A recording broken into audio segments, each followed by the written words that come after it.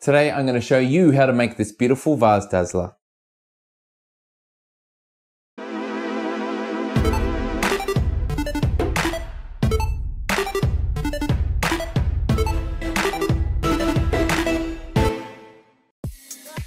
So here we are again, ready to feature another Vorpal robotics project. Why do I keep on featuring them? Well, there's several reasons. One, the open source, so you can do your own mods afterwards to customize them.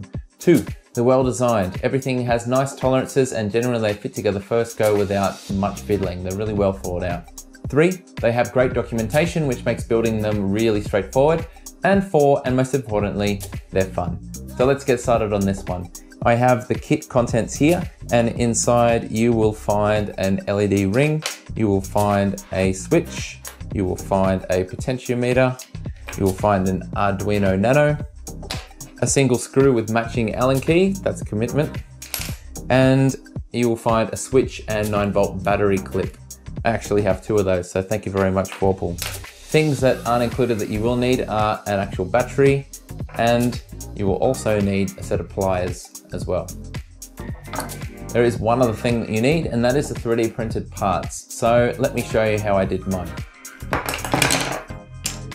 Okay, so there are three on Thingiverse, and we have our base, we have our sliding battery cover, and then we have our top. I've checked and mine seem to fit together nicely. And the most important one for the fit is going to be this sliding battery case. Perfect, not going to come out. So now we have to print the actual vase to go on top. Now this design is different to some of the other Vorpal ones in that not everything is made from Vorpal. It's actually suggested to use two potential vase designs from Thingiverse. So I printed both. Firstly, we have this one here. It's quite tall, it's quite fine and narrow. The features look really good in the clear ABS that I use. Secondly, we have this alternate design, also from Thingiverse. The links for both of these will be in the description. Now both of these were printed in vase mode. If you don't know what that is, it means instead of doing a layer, lifting up the Z, doing a layer, lifting up the Z, it does one continuous spiral like a spring, and it's just very smoothly and gradually getting higher. The end result means there's no seams down the side of a print where it lifts up and it leaves a little blotch, and it's also fairly quick to print.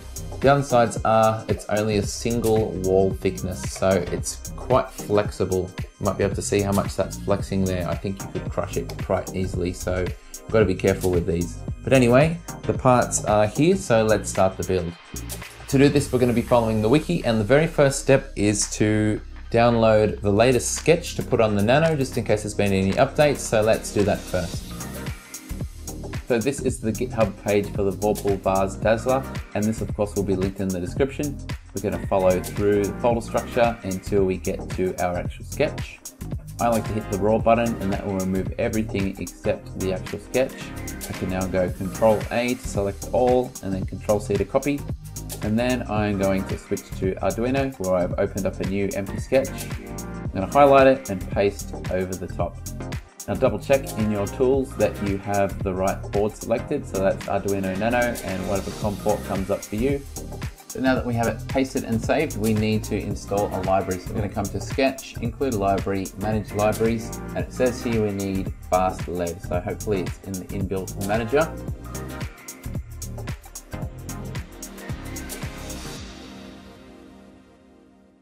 And now we should be ready to compile and upload.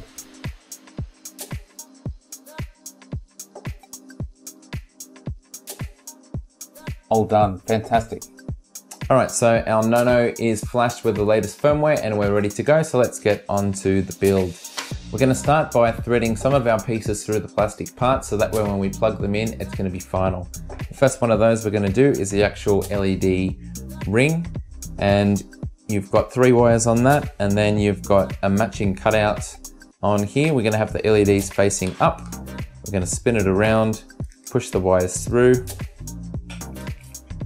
and then thread it, and we might need to very slightly bend these down for clearance, and we also might need to squeeze the heat shrink just to wiggle it through. Now it's probably hard to see on the video, but there are 3 bits that protrude outwards, and we're trying to clip the PCB underneath that. So what I might do is angle it to get it underneath 2 of them, and then a little push down on the last one. There we go, satisfying click. and it's all ready to go. You can see this is through the bottom and it's not coming out anywhere. So that's a really nice fit.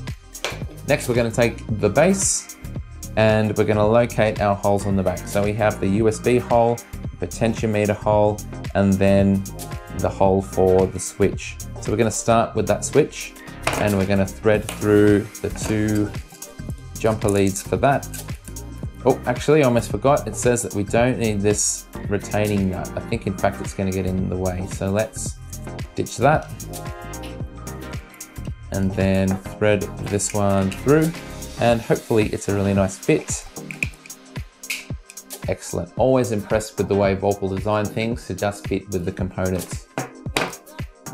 Now the battery and switch we don't need to pre-assemble because it's going to sit in here on top, like so. But one we might get in place now is the potentiometer. So let's just pull off the top. And then you'll notice there's a tiny little hole above here.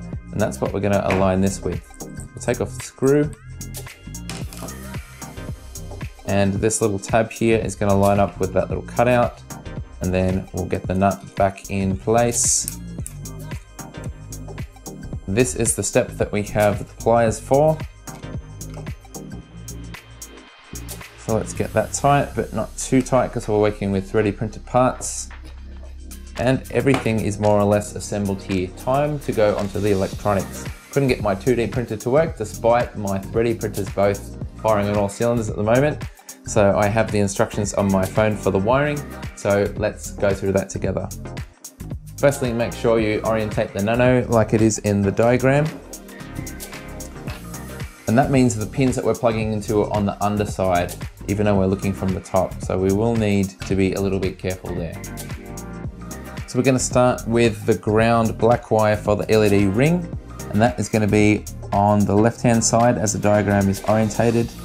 And we're going to plug that in from behind, like so. And then we're going to come from top to bottom on this side. So we'll start with the switch and we're going to have red at the top going into VCC in, V in, voltage in, and then the black immediately underneath that from the switch going to the ground.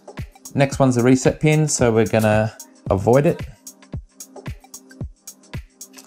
We're going to come back to our LED one after the reset.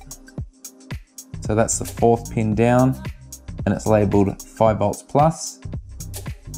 Then we're going to come down to A5 for the LED ring in. So that's the white remaining wire from the LED. That is now wired up and so is the switch. There's not much to go, only 5 jumper leads on the dew point connectors. So let's push on.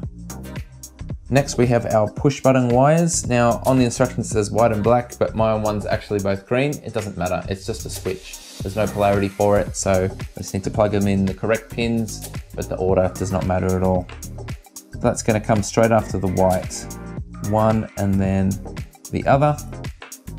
And then finally we have our potentiometer and we need to have it black, red, white from top to bottom. So let's get that in place, and guess what, just like that our wiring is finished. How easy is this to build?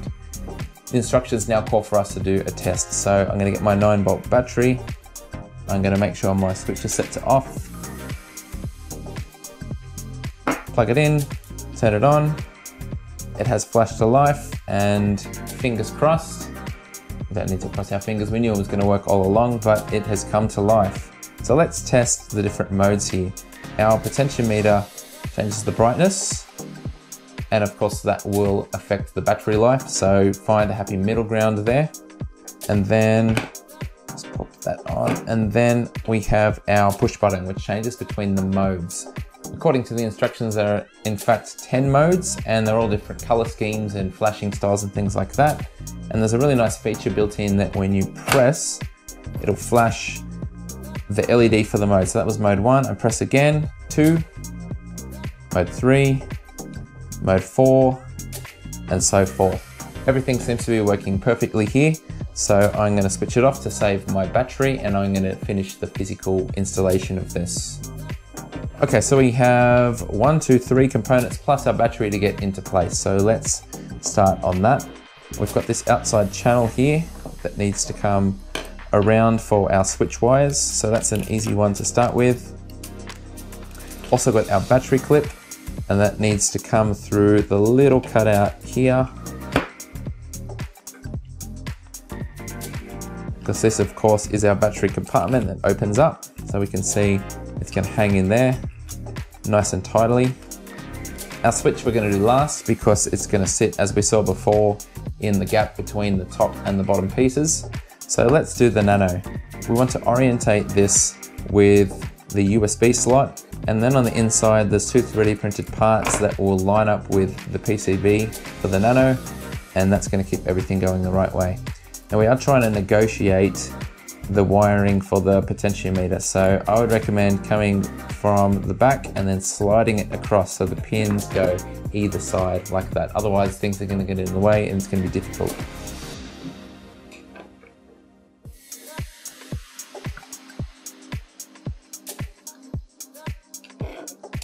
And just like that, it's into place.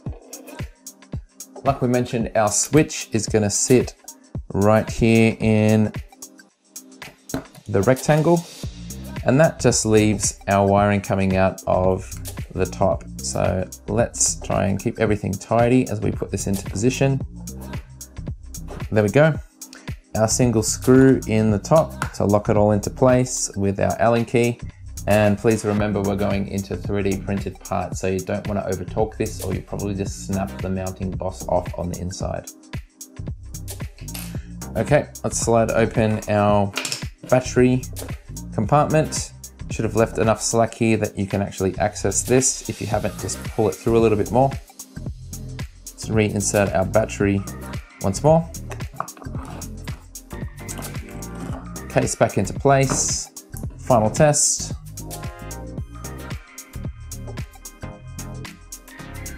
So it starts in mode 0, which is demo mode. It flashes between other things. We need to press the button to then enable the proper modes. Let's try it with the vase on top. And if it was on display, you'd probably spin it around so you couldn't see the controls. Let's test vase number 2 on mode 8. I think that was my favorite. 3, 4, 5, 6, 7, 8.